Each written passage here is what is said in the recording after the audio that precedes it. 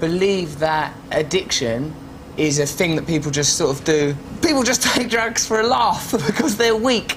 Like, and obviously I don't think that, but is there neurological or at least psychiatric evidence that that addiction is a legitimate condition? Unquestionably, addiction has got something to do with the brain.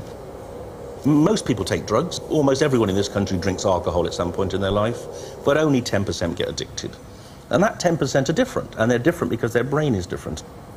Our experience tells us that addiction occurs usually through one of three things. One is that people get stressed.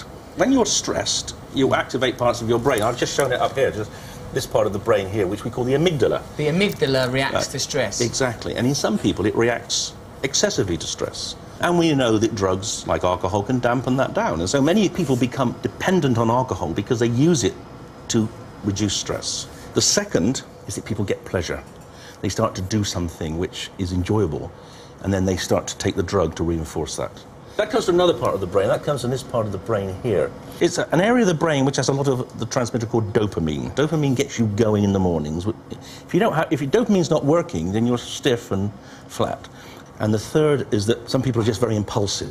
Impulsivity is actually a very straightforward behavior which we can model in animals, for instance. And it turns out that when you have a very impulsive rat, it has alterations in the dopamine system in the brain. Because what you do is you tell them that when a light comes on, they will get a reward if they push a lever. Light goes on, 5-second wait, food. The impulsive rat can't wait for 5 seconds. Well, it just goes, fucking hell, where's my reward? Exactly. It's been 3 seconds! There you go. And you can find that about 10% of rats are very impulsive. And those rats are interesting because they like cocaine. You give them cocaine, they take a lot more than the other rats because they have a deficiency of dopamine.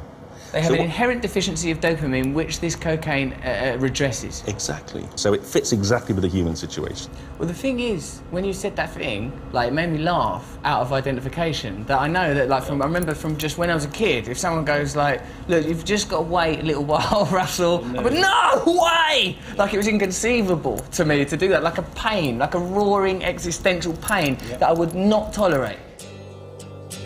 And it's that rat-like reaction to drugs that makes me one of the 10% of the population that cannot use them recreationally.